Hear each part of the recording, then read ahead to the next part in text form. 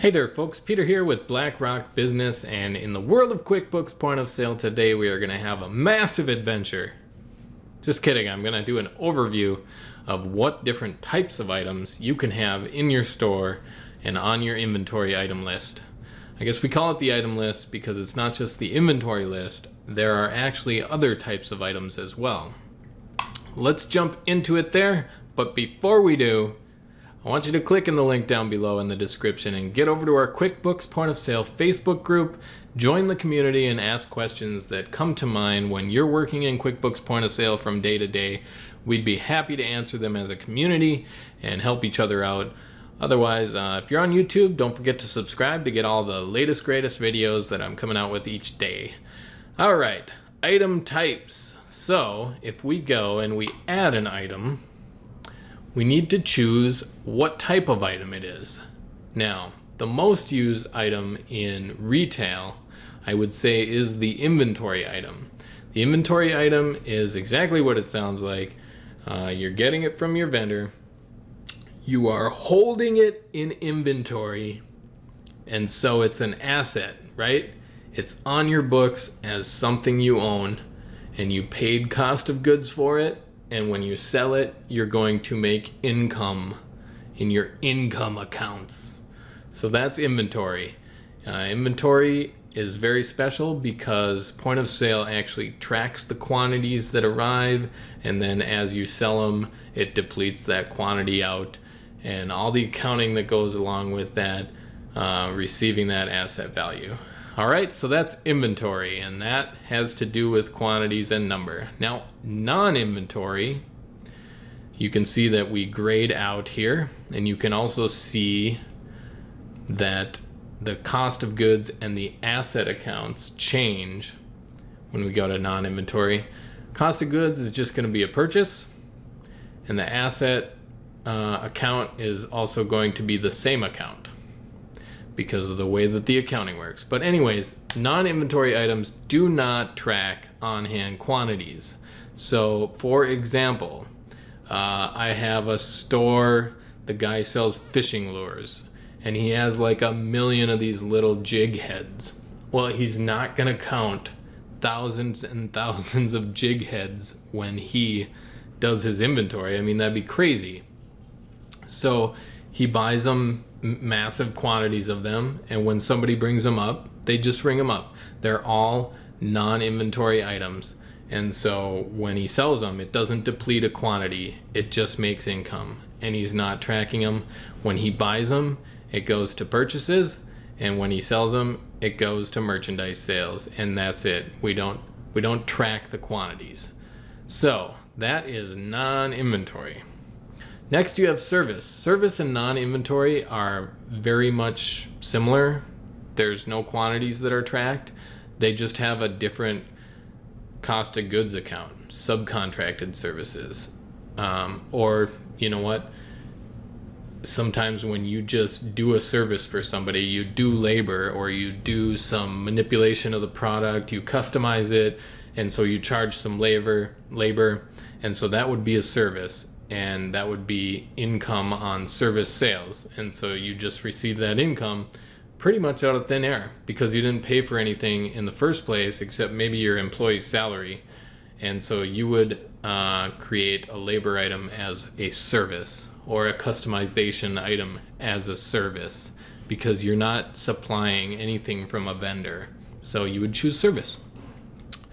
Now, the next two are the most often confused with each other.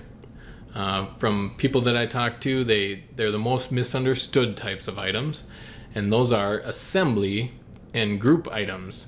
And you can check out our other videos specifically on these and how to use them and how to make them. But the long story short is an assembly is like manufacturing, and the final product is going to be a combination made up of other things that you already had in your inventory. So here's a really dumb example. So let's say that I receive from, I'm a car maker.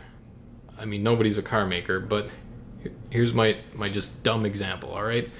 So I order tires from one vendor, wheels from another vendor, doors from a vendor, car body from a vendor.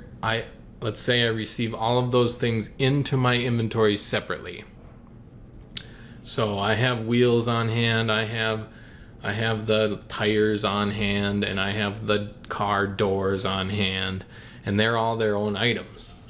And so when I make the car, I make an assembly item. The assembly item is the car, and when the car comes into being, it depletes all of the quantities of those other items. It depletes 4 wheels, and it depletes 4 tires and 2 doors and whatever.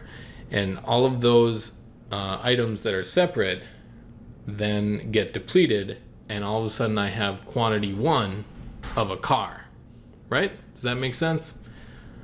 In some other video I'll come up with a better example, but you're depleting all of the ingredient items and you are creating 1 of the assembly item. And so you can use that assembly item over and over and over again to create more quantities of that while depleting quantities of everything that makes it.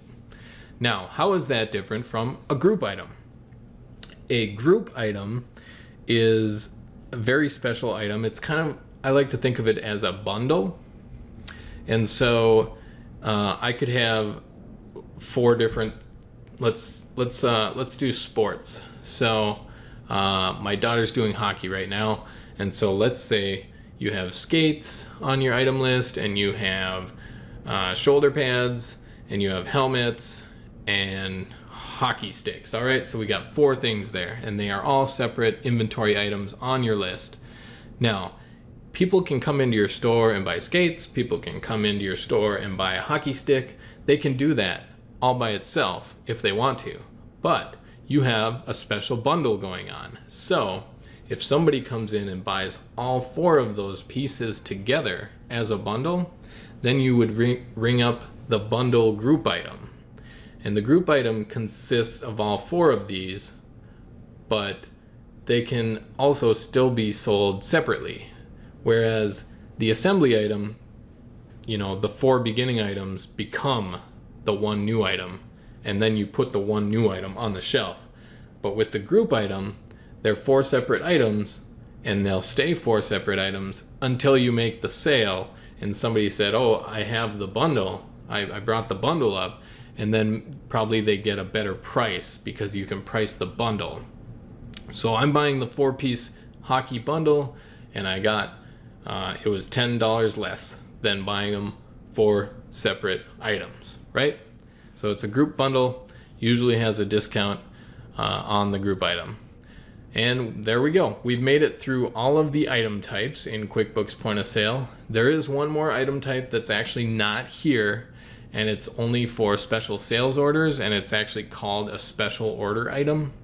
And it's like something you've never had in your store before, and you would add it to a sales order. And so you can specially order something for a customer, and it doesn't actually really become an item, but you can convert it to a real item. I'll talk more about that in another video. That once again was called the special order item. And otherwise, these are all of the items in QuickBooks Point of Sale. My name is Peter with BlackRock Business. Leave your comments and questions down below, and I'll do my best to answer them. But the great place to get your questions answered would be in our Facebook group. So, you have yourself a great day now. Bye-bye. Oh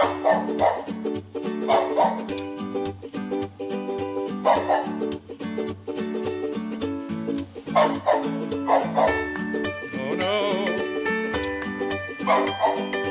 He's coming to get you!